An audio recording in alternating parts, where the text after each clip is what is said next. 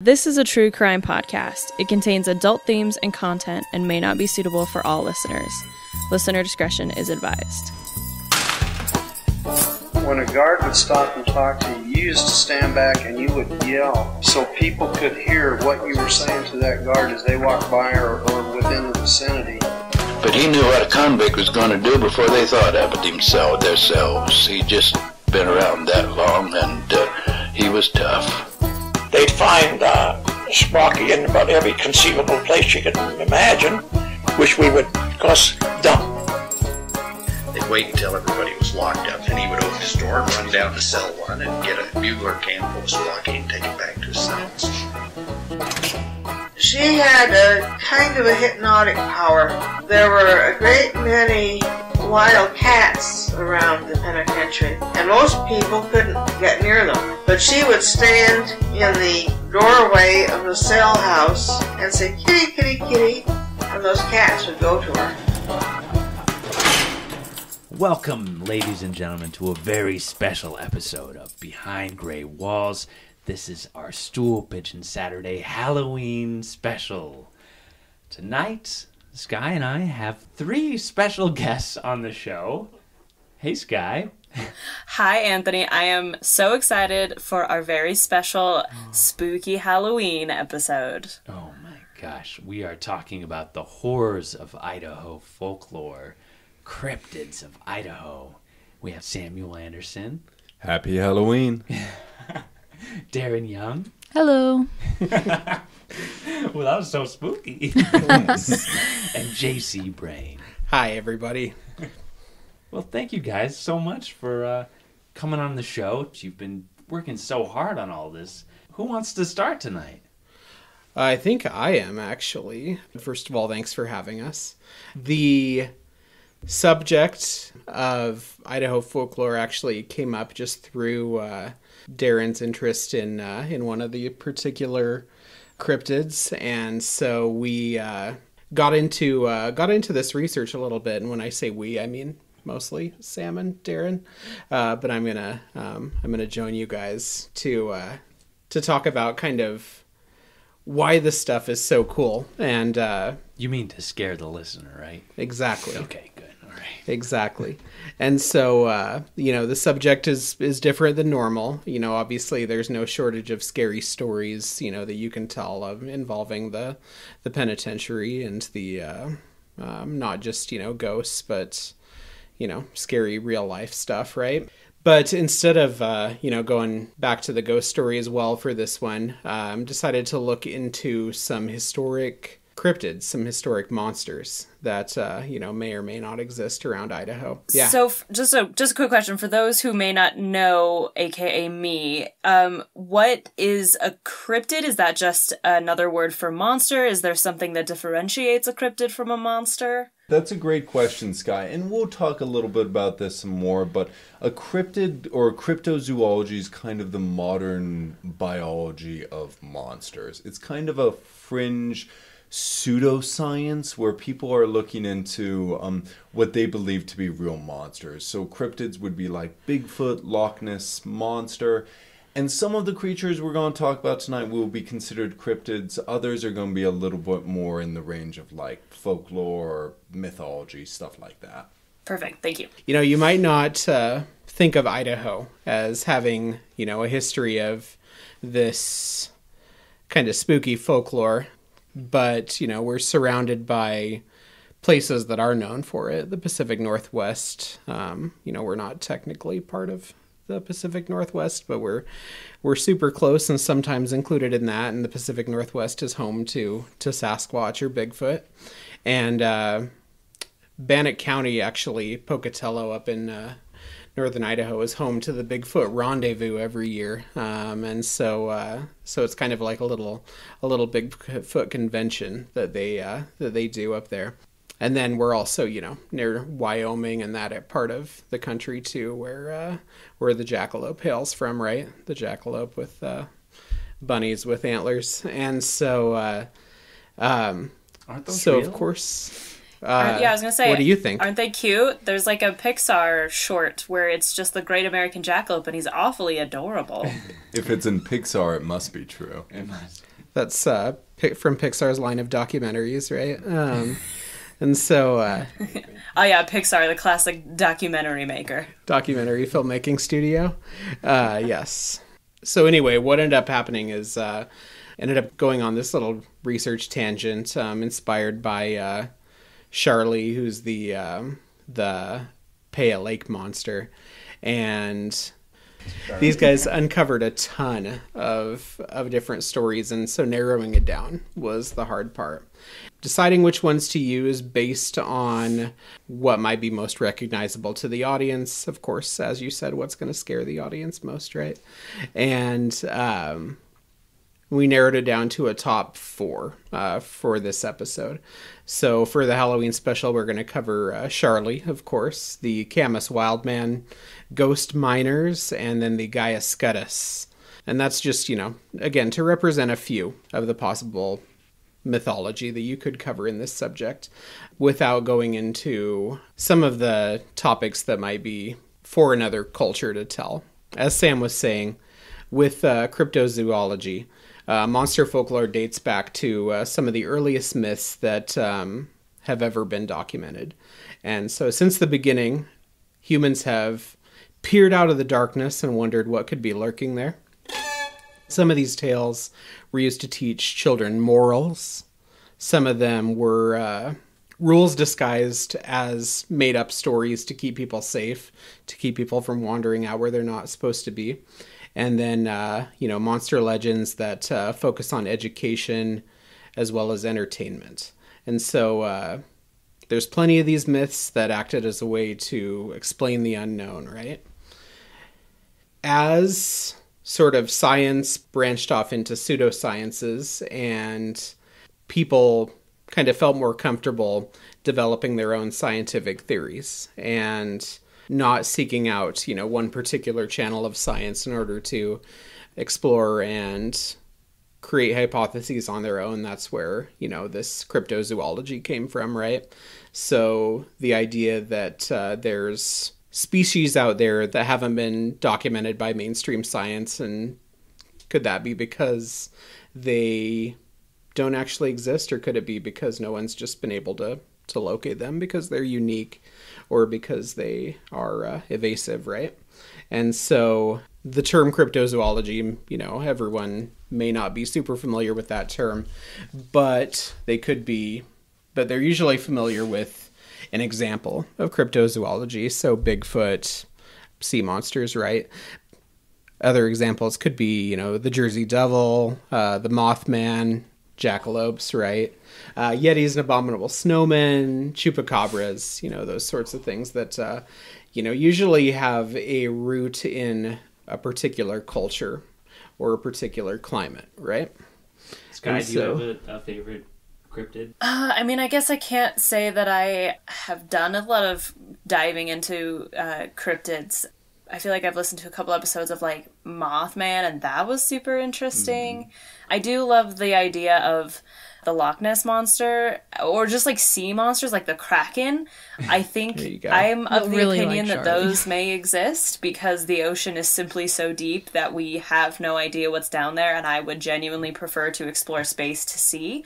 So I'm going to say the Kraken, also because the Seattle NHL team is called the Kraken, which is officially the coolest mascot in all of sports. It's a pretty cool mascot. That's awesome. I pinned you down for a Yeti fan, but a Yeti, that's fair. Or like an abominable snowman, but again, only if it's the Pixar kind. He just seems so nice, he just wants to serve everyone snow cones. Sorry, Anthony, do you have a favorite cryptid? Yeah, Mothman, definitely. This may be an out there question. I don't know if any of you would know the answer to this. Are aliens considered cryptids? That's a really good question. And yeah, most cryptozoologists do categorize aliens as part of that field of basically undiscovered biology. And so, yeah, a lot of cryptozoologists are also alien hunters. Do with that information what you will. I think we need to start talking about some of the different stories. Yeah. All of the research that this team compiled and dug through in order to support these folktales and these stories through a historic narrative that includes people's experiences that were documented was done through several different sources, and so that includes newspapers.com, Chronicling America, the Idaho Statesman's online archives, among other sources. So yeah, I'm going to turn it over to Darin. Okay, I'm going to start with arguably the most popular Idaho cryptid, and it should be right up your alley, Skye, because it is a lake monster. It's also probably the least frightening out of the four that we are going to take a look at. Unless you're afraid of deep water, then it's probably the most frightening to you. Oh, gosh. So it could go either way for me. Yeah, it could. I'll let you decide at the end. Okay, I'll let you know. If you've ever visited the central Idaho town of McCall, chances are you've heard of this local legend, possibly through someone who's seen the monster with their own eyes. According to the legend, a 35-foot-long lake monster named Sharlie resides in the waters of the Payette Lake. The monster is believed to have 3 to 4 humps, a shell-like back, range from pale yellow to brownish-green in color, and have a head like a submarine periscope. For anyone who isn't familiar with the Payette Lake area, this body of water is a deep mountain lake located in Ponderosa State Park. Tall pine trees border the lake and make it a beautiful scenic location to enjoy camping and water sports. While the legend of Sharlie, the Payette Lake monster, is one mostly celebrated by the McCall community and known amongst Idahoans, its popularity once exceeded what it is today.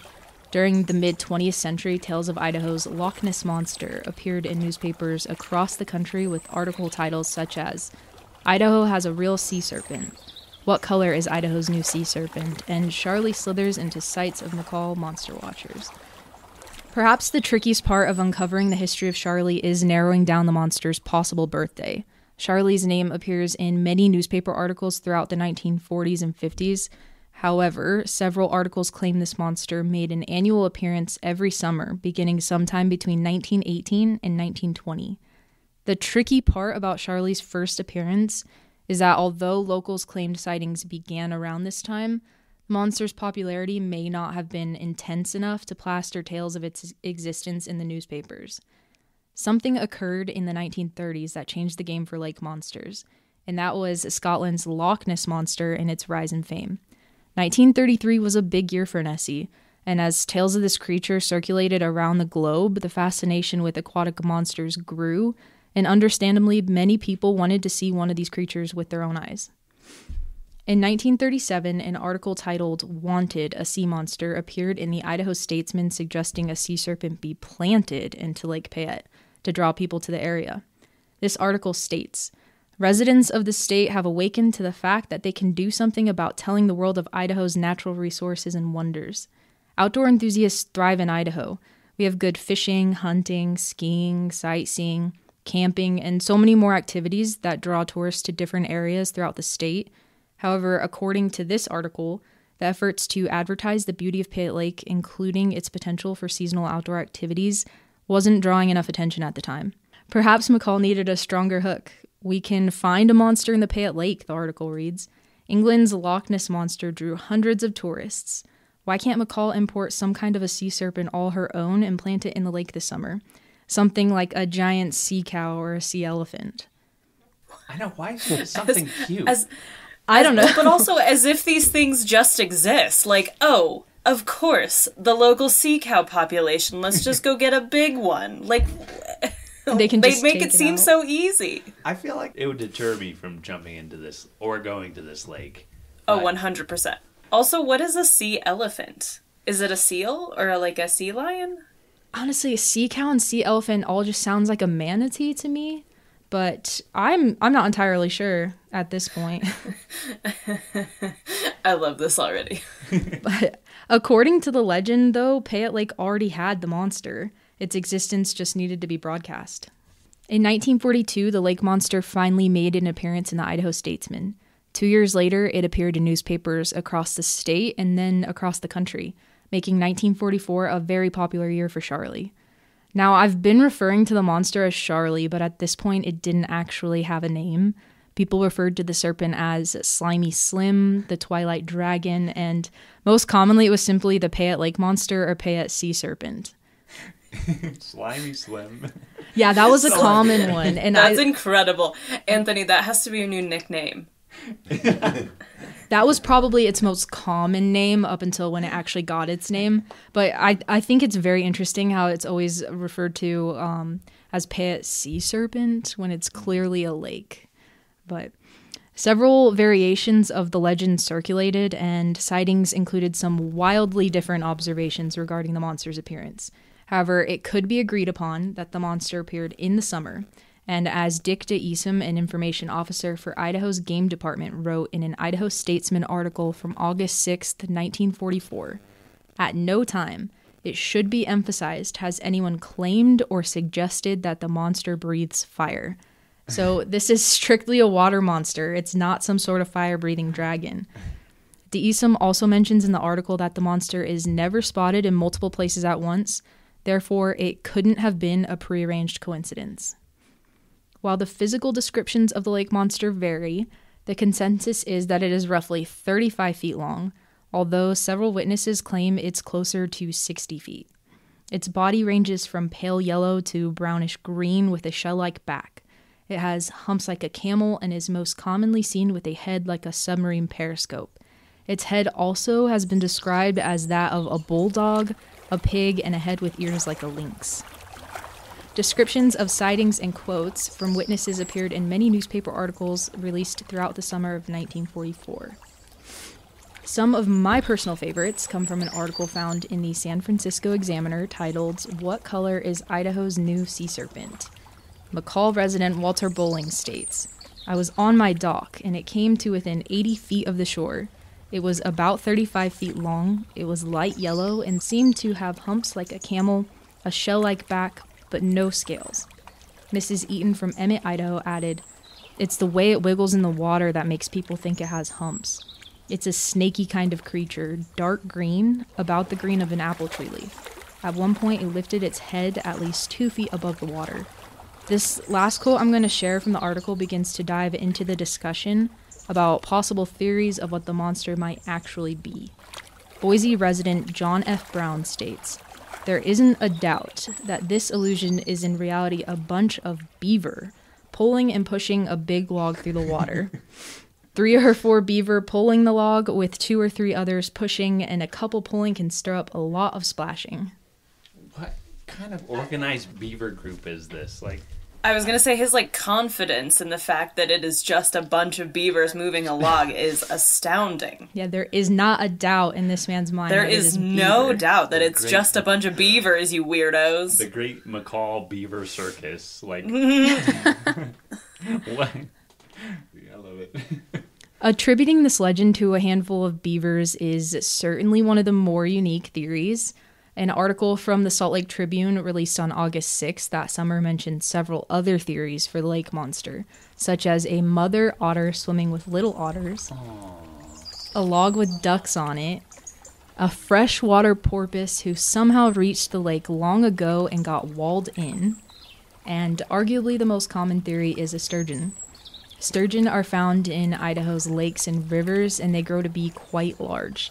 Not exactly 35 feet long, but long enough that if you spot part of a large sturgeon above the water, it could be pretty frightening. A squawfish or a school of squawfish is another theory, although these fish do not grow as large as sturgeon do.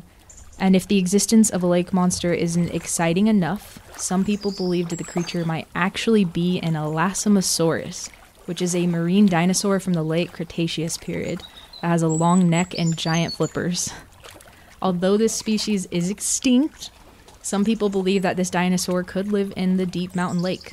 But how has it survived this long? All of the theories I've read about the Elasmosaurus living in Payette Lake is that it's just deep enough that it could basically house one of these dinosaurs.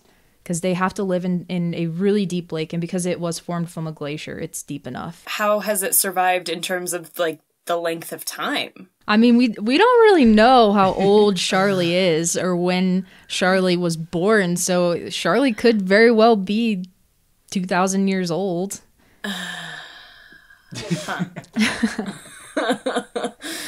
Oh man, that's so interesting. With all of these theories considered, the possibility remains that the creature is nothing short of a lake monster. By January 1954, McCall's biggest celebrity finally got a name.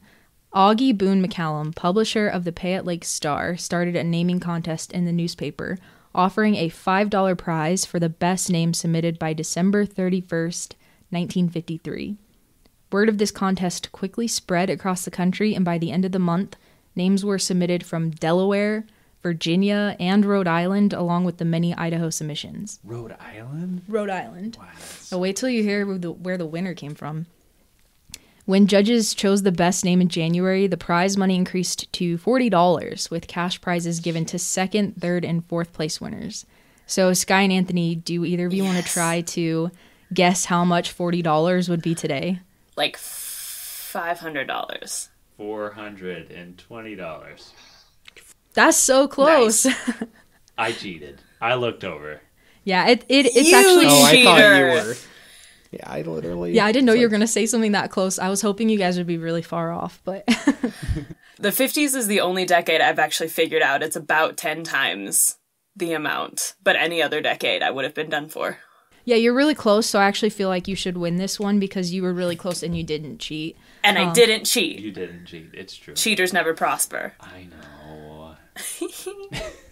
So it is actually about $440, which is a lot for a naming contest prize. Wow, yes it is. That's awesome. Like, and then to like name this lake monster, you get to carry that with the rest of your life. That's really cool. The top prize went to Lael Hennifer Turry of Springfield, Virginia, for the name Sharlie. Virginia. All the way from Virginia. Yeah. Second place went to Mrs. Isabel McGregor of McCall for the name Boone. She wins everything. Third went to Helga M. Cook of McCall for the name Finnegan. And fourth place went to Mrs. Willard Boydston of Baker, Oregon for the name Watsit. Like what's it? Who's it? Yeah, it's spelled like Watzit. Okay. I like Finnegan. That's a sweet... Finnegan is so cool. Yeah. That's a good one. Missed opportunity. The newspaper article for this lists almost all of the entries too, so there were definitely some cool ones. What was the craziest one you saw? Actually, I'm about to say 4 of them. Yes. So there were some interesting names that weren't considered because they were too long. McAllisaur, Phantasmagoria, Periscope Pete, and the Pegasus of Payette Lakes are just a few of these. And McAllisaur is definitely my favorite. Yeah. But they were just too long. This naming contest was a big event for McCall. The judges for the contest included Governor Len Jordan, State Senator Frank Freeman, State Representative Ralph Paris, and several members of the McCall community. Following the contest, the lake monster experienced a renewed wave of popularity similar to that of 1944, but this time the name Sharlie appeared in the newspapers, giving the lake monster a permanent identity. Sharlie's popularity died down following the 1950s, but its name was seen and heard occasionally throughout the 60s and 70s. In 1964, an Idaho Statesman article titled, "Sharlie Slithers into Sights of McCall Monster Watchers," claims, "Hardly a season has passed since 1920 that Sharlie hasn't turned up," indicating that despite the monster's fall from stardom, it continued to make annual appearances. By the late 1970s, lingering tales of Sharlie occasionally drew in tourists, such as Jack Murphy, who wrote in his article titled, "Idaho's Version of Loch Ness Monster," found in the Newark Advocate, that Sharlie was responsible for his journey to McCall, although he never saw the serpent. Due to the monster's lack of publicity during the last 50 years, Sharlie is mostly known by local Idahoans. The McCall community continues to celebrate the legend of Sharlie by incorporating the lake monster into community events such as McCall's Winter Carnival, where spectators will almost always see an ice sculpture depiction of Sharlie. Oh, so cool. Yeah, they're huge too. They're huge. Yeah. Everybody should go to that. Sharlie is such an interesting cryptid to analyze because there are so many theories associated with this lake monster. It's quite challenging at this point to uncover where exactly this creature originated. Whether it was an advertising scheme, an aquatic animal, or truly a 35-foot-long lake serpent, Sharlie was once one of the most popular lake monsters in the United States and continues to be a fun or possibly frightening story, depending on how it's told. Sharlie might be the most famous Idaho lake monster, but the waters are not the only place you need to watch. Our forests are also full of things that go bump in the night. The question you have to ask yourself is, which ones are friendly and which ones are not? Let's pass it over to Samuel to hear about the Camas Wildman. Can I ask first, though, how many of you have gone to McCall and, like, played in the Payette Lake? I have. Yeah. Totally.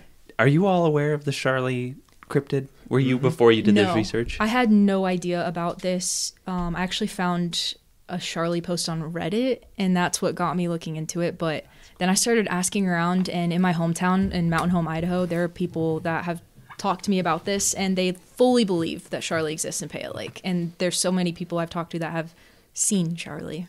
Have you? I've never seen Sharlie, but I knew about the myth growing up. I'm, of course, from the east side of the state, but, like, something I heard people talking about, the legendary lake monster of McCall. JC, did you know about Sharlie? I did, but just from hearing about it from these guys. Yeah. I definitely knew about Sharlie and have witnessed the ripples. And I was with locals when I was playing some music at Shore Lodge. You know, it looks over the lake, and the singer, she was just like, "There goes Sharlie," and we saw this like snaky kind of ripple through the lake, and everybody like went out to look, and that was my first introduction to it. So this is so cool. Like I didn't know any of this lore behind it, and that other people, you know, the sightings have been going on for 100 years, since 1918. Is that around that time that people? It might have been started sooner. Yeah, right. The documented cases. Yeah, that's so cool. In your experience, when you saw the ripples, were there any beavers present? Yeah, were they pushing logs? Was it otters and her babies? I didn't see any beavers. No, but I love the idea of imagining them all underwater, like doing it's the cutest idea for sure. Man, amazing job. Nice work, Darin. That was great. Thank you. Yeah. Now let's get scary. Let's get spooky.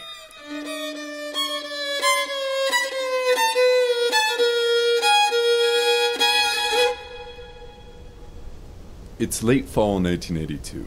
Two cowboys search the Camas prairie looking for cattle they'd lost in the storm the night before. They better find those cows fast, because if another storm rolls in, this time it might bring snow, changing the forest floor of autumn leaves into a blanket of white. But as they ride around the bend, they do not find their cattle, but something else entirely. Standing in front of them is an enormous monster. The beast gave out a warning snarl to the cowboys before dashing off into the wilderness. The men mustered their courage, drew their revolvers, and gave chase. For some time the cowboys went after the bounding beast, but the monster was too fast, and eventually it escaped, leaving nothing but the echo of its terrible growl in its wake.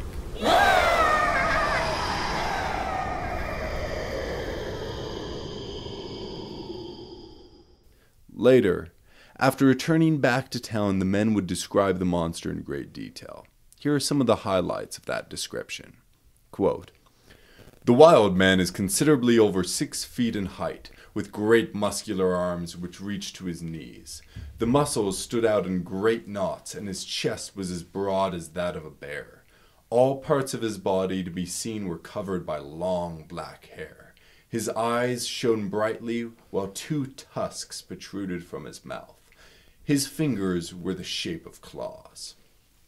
The cowboys' encounter was published in November of 1882 by the Haley Times. This story did not stop there, but rather snowballed into a mass hysteria spreading through the state and eventually through the rest of the country. Between organized hunting parties, supposed monster slayings, and rivaling newspaper publishers, the Camas wild man would become one of the strangest chapters of Idaho history, begging the citizens to ask what's fact and what's fiction when it comes to the question of who is the Camas wild man. What's fact? I have a question for all of you. If you were confronted by a 6-foot man with tusks growing out of his mouth, would you chase after it? Because I would not. If you were an Idaho cowboy, you'd have to. Before we dive into the story of the beast, let's talk about what a wild man is in mythology. In folklore, wild men range from mountain men all the way to human-animal hybrids. They're viewed as out of touch with the civilized world and yet at one with nature. This folklore is common in many cultures throughout all of history, but we do see an increase of these stories in medieval Europe. These tales would eventually travel to America by European immigrants. In 1958, we would get the most famous cryptid of all time with the first reports of Bigfoot in California. Now, whether Bigfoot would be considered a wild man is somewhat of a complicated subject. While Bigfoot has many of the wild man's characteristics, some historians categorize them separately because Bigfoot is believed to be an unknown species as opposed to a man turned wild as a result of supernatural or natural factors. Bigfoot may act as our current version of the wild man, but as far as monsters go, Bigfoot is considered to be relatively modern of a legend. Now, the situation is even more complicated when you factor in indigenous beliefs. The tribes of America have rich mythologies and spiritual beliefs, some of which include hairy men-like monsters. Most commonly brought up in this context is the Saskets from the Chehalis people. Interestingly enough, Saskets is also where we get the modern Anglicized term Sasquatch. There are also belief systems about the Wendigo from the Algonquin people. While these stories do have similarities with wild man, it would be a grievous error in order to try and say they're the same creature. Many Bigfoot enthusiasts try to use these myths to validate their own claims. However, this is often considered disrespectful and an oversimplification of these beliefs. Nevertheless, it is without a doubt that indigenous beliefs have influenced the mythology of early settlers as well as modern pop culture. Because of all these factors, the Idaho wild man was not the first of its kind, but rather a long-enduring folklore archetype. These creatures were at the forefront of the nation's collective mind. For example, reports came out earlier in 1882 of the Pyramid Wild Man of Nevada.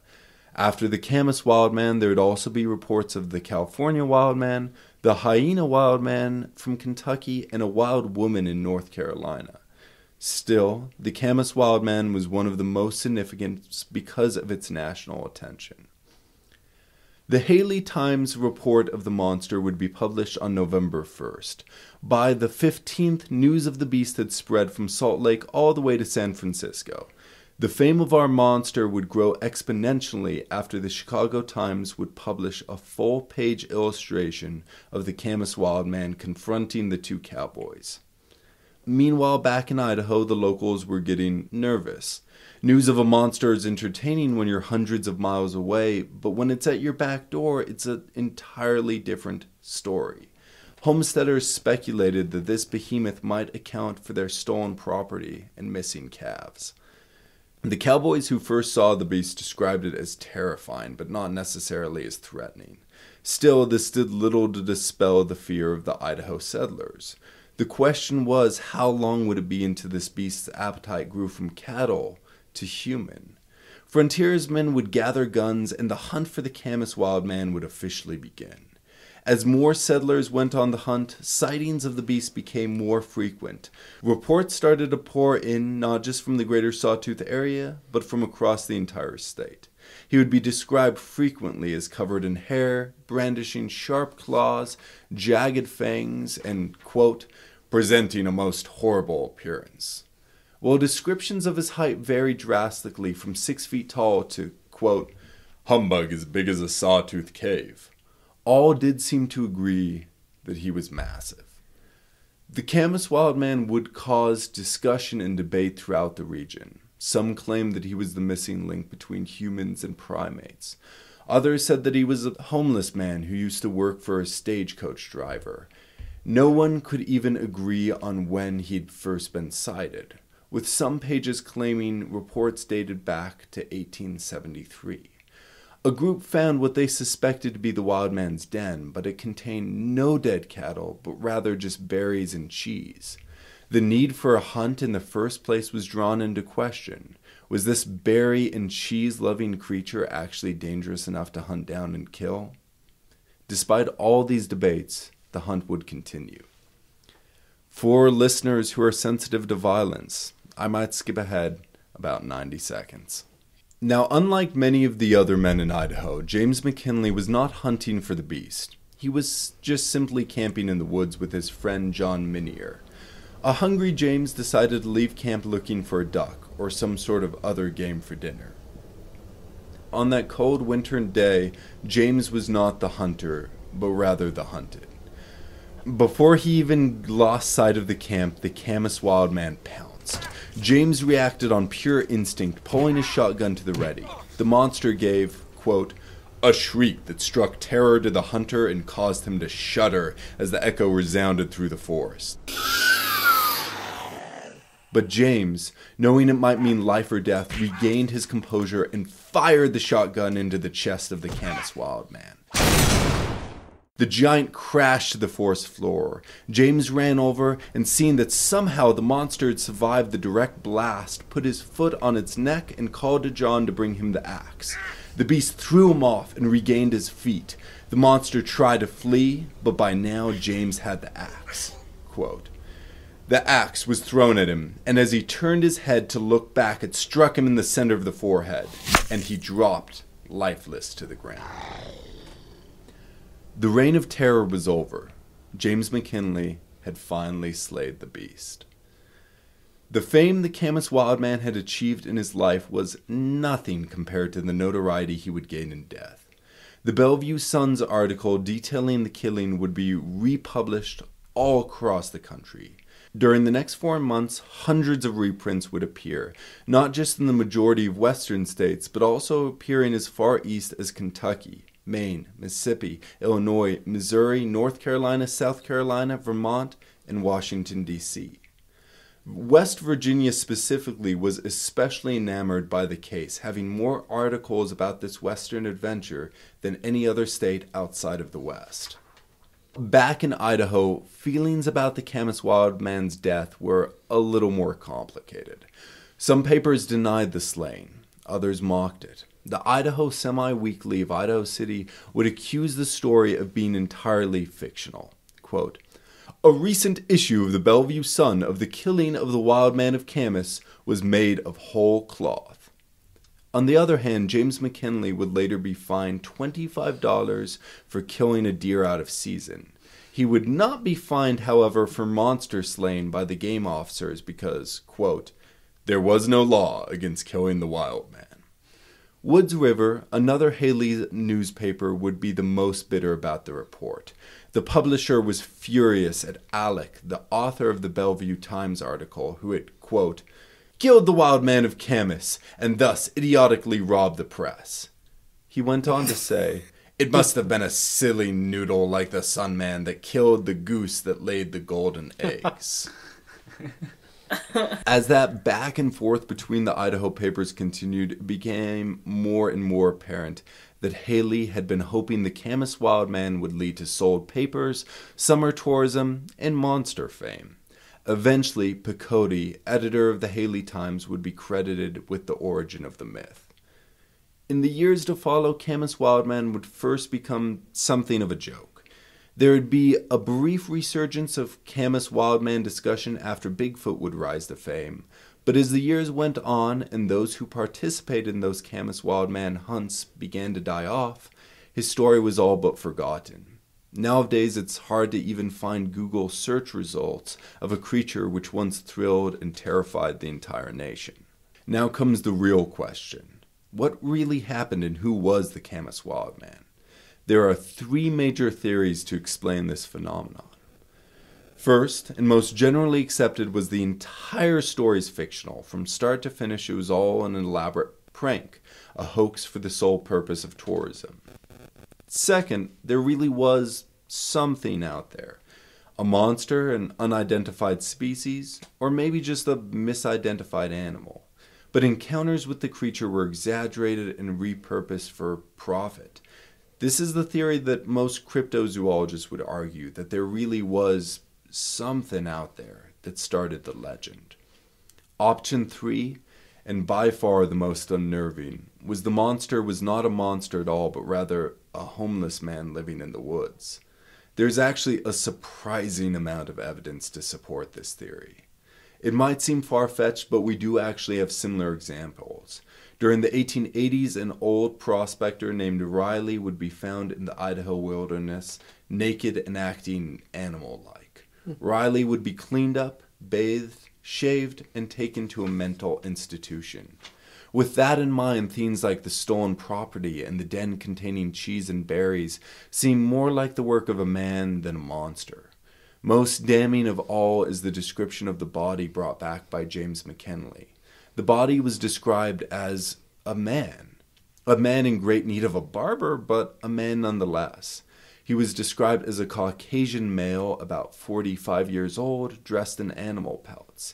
He had long, wavy black hair and a thick beard. His hands were described as having long fingernails. Not claws, but just long, crusty nails. No fangs were mentioned at all in the description.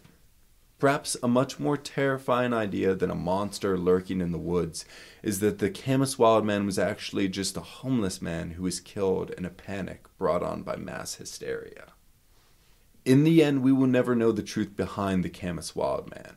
While I think you can make a strong case for all three of these theories, I think the most likely reality is some sort of combination. There was undeniably sensationalism and deception by the newspapers, but I don't know that if that alone could dismiss all the eyewitness reports by local hunters. Whether the Camas wildman was real or not is debatable. What isn't debatable is the impact the story had. The hunting parties organized to find the beast, the fear felt by the locals, the mass hysteria which spread throughout the United States. Could the Camas wildman still exist today? As historians, we best leave that to the speculation of cryptozoologists and to campfire stories. But the next time you're out in the woods, you're alone and it's dark out, and somewhere behind you you hear a twig snap, something rustling through the bushes, and you wonder what's out there. You can decide for yourself what you believe.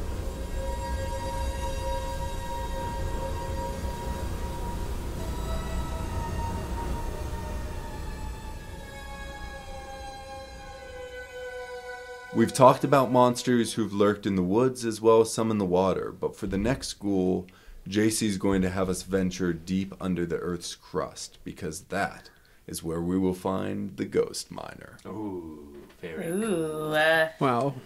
Wow. I was going to say. spooky. To live up to that. As we all know, Idaho was built on mining as an industry, right? And you know that came with a lot of hazards, right? There's just mining traditionally is not the safest for the weak or for the faint of heart, right? And so I think that's where a lot of this folklore surrounding mining comes from, and why there have been a series of mining apparitions that have been reported through Idaho's history of press and storytelling, right? And so I'm going to talk about a few of those different stories, starting a little bit though with some background. In 1890, the Wood River Times published a series of mining aphorisms, including "Ghosts in a mine can work no evil, but spirits below play the devil." Ooh. Idaho obviously has a rich history of ghost folklore, and so we decided to devote some time to talk about the ghost miner, not necessarily one story from any specific part of the state, but more of a representational figure of 160 years of tales of haunted mines in Idaho. Gold was discovered in Idaho in 1860, and the influx of miners into the territory would be instrumental in the growth and development of the state. However, mining has always come with its fair share of occupational hazards, like I said, right? Injury and death are quite common in the industry, especially during the territorial days. Factor into this the many superstitions that miners adopted to cope with their everyday dangers and tragedies, and you find a wide collection of haunted mines spread throughout the state. There are a lot of examples here that we can pull from. Between Boise and Idaho City, there's a quartz mine called the Gambler's Ghost. The name of the mine dates as far back to the 1880s, and supposedly was given to the mine in order to warn of the phantom who haunts it. Though there's some historical speculation that its name was actually a tribute to a popular racehorse. It's more common than one might expect to pin down that these named ghost stories came as a result of people trying to explain the name, rather. And so near Silver City, the Golden Chariot mine is said to be haunted by the spirit of a man named John C. Holgate. Holgate fought and died protecting the mine in the Chariot-Elmore War of 1868, and that was a battle between two different mines, the Golden Chariot and the Ida-Elmore mines. The locals believed he continued to defend it long after he died in that battle. And so it was less than 2 years after Holgate died when other miners began to see his apparition roaming through the dark shafts. The local newspaper, The Avalanche, reported that miners would be working in one of the tunnels, only to round a corner and then find Holgate's spirit just standing there alone in the darkness.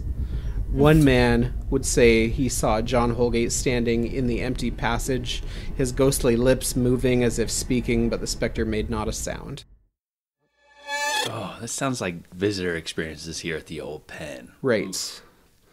Right. Absolutely not. I would hate every moment of that. Oh, me too. And how tortured of a soul must he be if the best place for him is a mine? Yeah. Well, you know what I mean? Like, oh, man. Same reason people would haunt a prison, right? Mm-hmm. You don't. If you've got unfinished business, or if you, yeah. I love like going into caves. I mean, I haven't gone in any mine shafts, but usually it's with the idea that it's just me, and to run into anybody down in a cave it's a really scary experience. It's very strange. Like the Kuna caves, just like wandering through that, and you get to a cavern and there's somebody in there, like, oh man. See, I can't even do the tunnels here. Anthony's gone down into the tunnels underneath some of these prison buildings, and there is no way. Oh, there is no way. Tunnels? I love it. So last summer, my family and I went up to Wallace, and there is a mine there that you can actually go into and tour. It used to be active. It's not anymore. But there's a point where the tour guide turns out the lights that we have. And when I tell you that it is a darkness I have never experienced before in my life, to then think about these things are barely lit as it is, and you come around a corner and there's just a literal ghost there, I would leave and never come back. So scary. Just the thought of it makes my eyes water. Mm-hmm. I mean, it gets worse because the Great. the guy who, shared his experience with this apparition said that he used his thin, bony hand to beckon the man to come closer. But he didn't approach Holgate's ghosts. Instead, he ran. He turned around, fled as fast as he could. Like a normal person. Yeah, as a person should. West Idaho is not the only part of the state that could boast having cursed mining shafts. Stories of mining spirits can be found anywhere where, mines exist. So in 1891, as more stories spread through the state, strange occurrences in the Butte County mines. The Spokane Review stated, at the time, Butte has a haunted mine, haunted presumably by the disgrace of being in Butte. Well. Shots fired at Butte. Dang. Wow. So, Shots fired. Shade. How could you leave that out? They're poking fun at one another. The other stories were much less of a laughing matter. So there's the ghost of Boulder Creek Cave, the Boulder Creek Revenant. In the fall of 1882, two prospectors were crossing the Sawtooth Mountains on their way home to Wood River. They were somewhere between the east and north fork of Salmon River when thunder cracked and the sky let loose its fury. The two men rushed to find shelter as the pounding rain turned to heavy snow. And then when all hope seemed lost, they found a cave. Just an opening in the side of the mountain. They scrambled up to this sanctuary that they found, and they were able to escape from the howling storm. Once inside, they found the cave. Wasn't just big, it was enormous. Undeterred, they were just grateful to be out of the elements, so they stuck it out. They made a fire, they cooked dinner, they sat and waited for the storm to pass. And after some time, emboldened with boredom, the two decided to explore. They used the flickering light of their torches to penetrate deeper into the darkness. And then the article that was describing their adventure said there were quartz crystals which glisten like diamonds, massive columns of stalactites. In the very center of this cave there was a lake with water that was as black as ink. And then the joy of the men, the beauty of the cave came to an abrupt end when they discovered a body. They could tell the body had been there a long time. Couldn't, tell how long the body had been there, but all that was left was the skeleton. And the two prospectors approached the skeleton. The remains gave no sign of a cause of death. Behind them, the storm gave out, and the two men left. They spun around, and they turned back, and instead of just a skeleton, they saw the whole phantom, staring at them, standing right in front of them, eyes glowing in the darkness, watching them as they ran. The sound that came from the dead revenant made the prospector's hair stand on end. They summed up this article with a statement: both men were transfixed with terror and would doubtless be there yet, gazing in dumb fright at the apparition had not the terrible noise been repeated, when with one impulse both men ran out the door so fast that they lost their hats. They ran from the cave, never went back. After they reported what they saw in town, a search party was formed to go back to the cave, but with no success. Two prospectors refused to accompany them back, and then they never found the skeleton.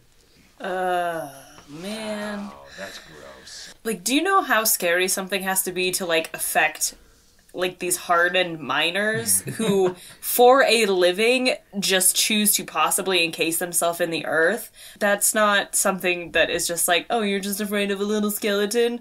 That's terrifying.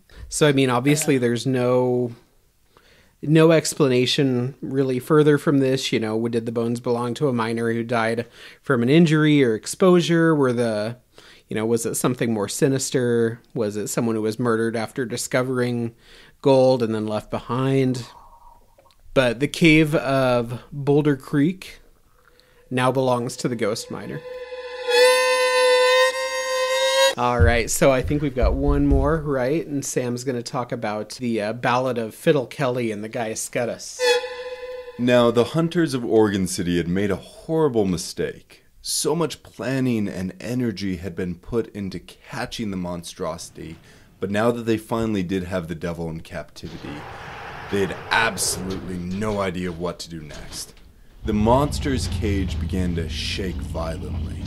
It would not be able to hold the beast much longer. They needed a plan, and fast, or the Guyascutus was going to break free. You all might be asking yourself, what in the world is a Guyascutus? And you would not be alone. Unlike the other, more recognizable monsters we've discussed today, the Guyascutus is virtually unknown. Modern cryptozoologists do in fact have a reptilian-like monster they refer to by that name, but it differs so much from the Idaho/Oregon version that I don't plan on wasting any time with comparisons. The Morning Historian of Oregon in 1883 would refer to it as, quote, a strange, fierce animal, half grizzly, half human. The Idaho Statesman in 1879 would report a much different description. Quote, the Guyascutus was described as twice as large as the largest sized grizzly bear, and appearing to be a cross between the gorilla and hyena, with the fore and hind legs on one side about a foot shorter than those on the other, which enables him to travel rapidly on the steep sides of mountains. While the physical descriptions varied, there was one theme these reports all shared. Unlike the previous monsters who ranged from harmless to questionably threatening, There was no doubt in anyone's mind the violence the Guyascutus was capable of. The Idaho statesman would claim the beast had killed at least 3 men and a dozen dogs. It seems that the Guyascutus was a man-eater. Now, these events took place in Oregon City in 1850. A full decade before gold was discovered in Idaho, the little village of Oregon City already had a population of 697. Despite being one of the largest settlements in the area at the time, it was only a speck in the landscape of trees. The Idaho statesman would explain, quote, "The village was surrounded by dense forests of fir and pine in which roamed at will every description of wild beast, from the huge grizzly bear and California lion to the beautiful and fragrant skunk." But, as these homesteaders soon discovered, these woods contained more than just beautiful skunks. They would also be occupied by the Guyascutus. After this monster began to terrorize the local mining community, a band of hunters joined together to protect their homes and their mining claims. But as the hunters came closer to capturing their quarry, the goal began to shift. What if instead of slaying the beast, they captured it? A captured Guyascutus must be worth a dozen gold mines. After some elaborate planning, these fearless men were finally able to do the impossible and captured the elusive and deadly Guyascutus. But after its capture, the men soon came to understand how flimsy and dangerous of a situation they'd placed themselves in. They needed to either tame or kill the beast. If they failed, they were all going to die once it managed to free itself. The hunters needed some serious help. They needed Fiddle Kelly. Now, John Kelly was a traveling musician who mesmerized everyone who heard him. In December of 1879, in anticipation for Fiddle Kelly's upcoming Boise concert, the Idaho statesman would proclaim, "The world-renowned musical monarch who has enchanted millions of the human race with the magic strains of melody that flowed obedient to the charmed touch of his bow, both in Europe and America, and today he looks almost as young as when we last saw him." Fiddle Kelly's skills were nothing short of astonishing. Could his fiddle enchant the beast the way it had enchanted hundreds of pioneers? If anyone could do it, it would be Fiddle Kelly. The showdown. It was a beautiful autumn day when the hunters rolled Guyascutus's covered cage into town, where a makeshift stage fully equipped with an orchestra led by Fiddle Kelly was already waiting. The ever-savvy hunters charged admission to the musical showdown. Quote, "Tickets went off like hotcakes at prices that would now seem fabulous." But despite this, the entire town was in attendance. Would Fiddle Kelly be able to tame the beast, or would he fail and everyone would die as a result? A hush fell over the crowd. Then Fiddle Kelly began to play. The rest of the band joined into a joyful jig, but as the group played on, the monster began to snap its teeth and then began to growl. The audience became nervous. The band attempted to increase pace, but this only upset the beast more. The chains began to rattle and the beast snarled in anger. A few witnesses began to drift away, putting a safer distance between themselves and the performance. But the band played on. The chains started to thrash violently, and this is when the crowd finally began to panic. Soon the entire audience was running for their lives. The cage rocked back and forth. Now band members one by one began to abandon the stage, until it was just Fiddle Kelly who now played for his life. Quote, "A most unearthly roar was heard. The chains which had bound the animal seemed to be broken to pieces, and the fragments thrown violently against the ceiling. A man ran around back yelling, 'Ladies and gentlemen, save yourselves out of the door for your lives! The Guyascutus is loose!' The scene was absolute chaos, but Fiddle Kelly had the resolve of a gunslinger. He stood his ground, even as everyone else ran for the hills. The Guyascutus began to bend the bars on the cage. Someone yelled, 'People of Oregon City, for God's sake, save the great fiddler! Save the brave leader of your orchestra and don't leave him to be devoured by the monster!' But no one heard the plea. It was too late. The monster leapt at Fiddle Kelly. Kelly dropped to the ground just in time for the beast to go sailing over his head, knocking over his fiddle. He threw both his hands over his head and waited for the onslaught of claws. But none came. Fiddle Kelly peeked through his fingers and saw the Guyascutus disappear into the woods, never to be seen again in Oregon City. Fiddle Kelly walked away without a scratch. The worst damage he took during the entire showdown with the monster was a fiddle that had been knocked out of tune. Now, you might think this is where the story would end, but it doesn't.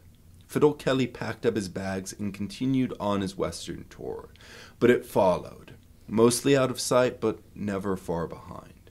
The Guyascutus stayed on the fiddler's trail. However, it wasn't after revenge or had any intention of hurting Fiddle Kelly. It just wanted to hear the music.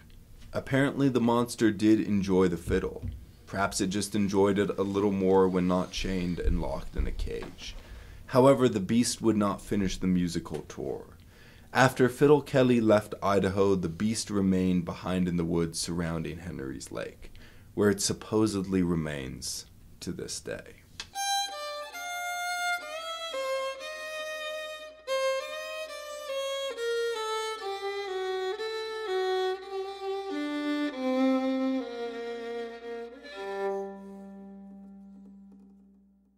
Was that just the inspiration for the song The Devil Went Down to Georgia? Seriously. Hard not to make that comparison, right? The Guyascutus did not have many newspaper articles written about it, or for that matter, any widespread attention.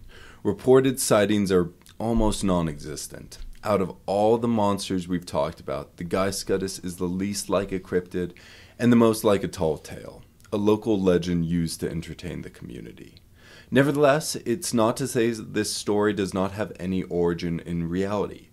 John Kelly was in fact a real person and a beloved fiddler. The Idaho statesman may have retold this story prior to his Boise concert as a way to either glorify or maybe even tease the fiddle master.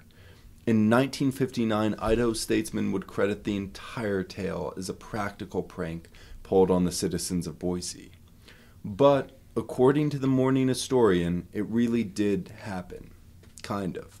Supposedly Joe Meek, a webfoot pioneer in Oregon, invented the monster. In 1847, Joe would hold an event that would be somewhere between a prank and a scam. After starting rumors about the Guyascutus, Joe then claimed he'd captured it and planned to display it at a local log church. The Guyascutus was supposedly hidden behind the curtain. The massive audience could not see the beast, but they could hear the rattle of chains and growls. They never ended up seeing it either, because right before the creature was to be revealed, Joe ran around the curtain, covered in blood, and yelled to the audience, "Save yourselves, the Guyascutus has broken loose!" As they panicked, and as the crowd ran home, Joe Meeks left town, his pockets stuffed full of the admission sales. He's a local P.T. Barnum. Yeah. What a con man. Genius con man. So, was Fiddle Kelly actually involved in this prank? Doubtful. A much more realistic explanation was the entire audience of the prank retold what they believed to have been a real monster encounter. By the 1870s, the folktale of the Guyascutus was firmly set in Oregon and western Idaho. What better addition to the legend than a legendary fiddle player? However, there are some who would say Joe Meek's prank was just another scammer's attempt to capitalize off a real monster. Maybe even inspired by real events. One hoax doesn't necessarily prove a creature does or does not exist. The Guyascutus may be an obscure monster, but some rumors of his existence remain, perhaps mostly told around campfires on the shores of Henry's Lake. Was the Guyascutus real? Like the rest of the creatures we've talked about today, we'll leave that up to the discretion of the audience. But fact or fiction, it makes for one entertaining story. In the myth, there is never any explanation given as to why the Guyascutus chose to stay behind at Henry's Lake. Maybe the beast just lost the scent of Fiddle Kelly. Perhaps Guyascutus was tired of being a groupie.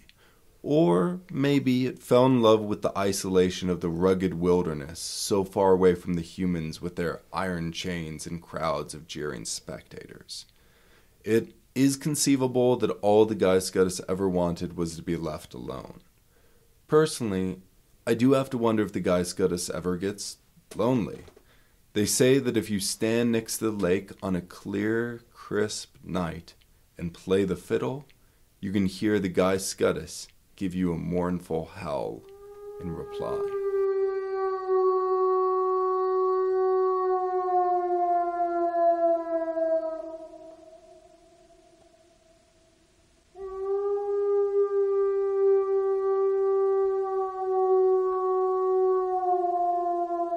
I didn't know about any of those. Cool new stories, cool new things to think about the next time you're all out camping and enjoying yourself out in the wilderness, in the caves of Idaho, in the mines of Idaho.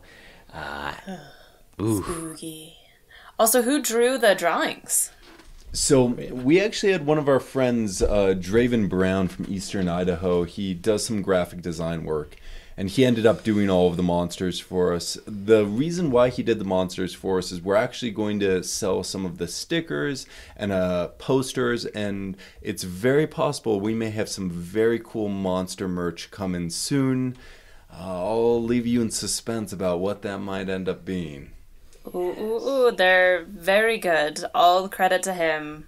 This was an excellent episode. I loved it. So much fun. Great work. Awesome research. Great stories.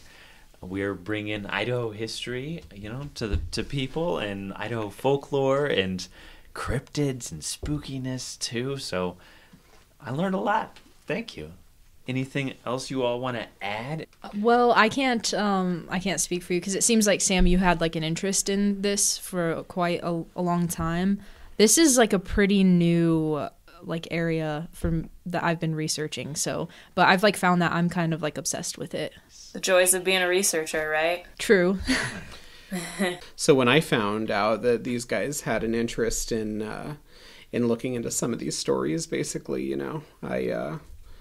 I thought what a great opportunity to not just co-opt some of these stories that are regional and do touch on Idaho, but not quite entirely, but to develop our own, right? To tell some Idaho history that people definitely haven't heard of before, or at least aren't going to be super familiar with, and, incorporate it into the fundraising mission too. So I'm excited to play with these designs and get some stuff in the store right next to the Behind Gray Walls t-shirts and stickers that we already offer. That's right. Hopefully our online store will have that up and you all can order your own t-shirt and stickers. Sam, do you have any last insights? Anything? Only that this was so much harder to research than inmates. This definitely is a little closer to my origin of study, but the inmates have a direct end and a finish to their stories and timelines. These monsters, it took a tremendous amount of research. Darin put untold amounts of hours into this project. Jacey put a lot of work into this. I can't even tell you how messy it was to try and put together a story out of these articles from newspapers that are battling for the most attention. Well, you did a great job of trying to shore up some of these loose ends and make this into a nice, succinct, fascinating little tale. All right, guys, fantastic work. Darin, if I were to say do your own time, how would you respond to that? Bleh. Wow. That's goat for do your own number. I can do a better one. That one was really bad, actually. Okay. Bleh. Oh my gosh. JC, if I were to say do your own time, how would you respond to that? I'd probably say do your own number. Sam, how would you respond to do your own time? I would say do your own number and happy Halloween. Ooh. Wait, can you actually not put the goat noise in there? Why? Okay, because I didn't know there was an actual ending to that. I thought you were messing up the whole saying. To the podcast. Yeah, but I thought you were that's messing how we up, know you don't listen. Do the crime or you do the time or something like that. So I was really confused. Yeah, Darin, how would you respond to do your own time? What is the actual response again? Do your own number. Whoa, she got it. She's no longer a goat. Aww. All right, everybody, do your own time. Do your own number and stay spooky. Stay spooky. We'll talk to you next spooky. week.